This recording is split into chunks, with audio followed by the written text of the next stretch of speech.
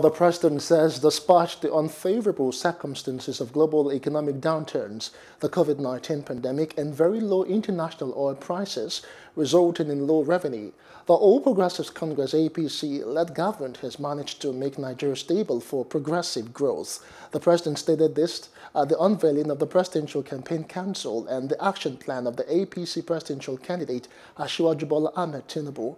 Pledging to be at the forefront of electing the former Lagos State governor as his successor, President Buhari said electing Tinubu would consolidate the achievements of his administration, as the presidential candidate has the capacity, visionary leadership and track record to do more. Hello, hope you enjoyed the news. Please do subscribe to our YouTube channel and don't forget to hit the notification button so you get notified about fresh news updates.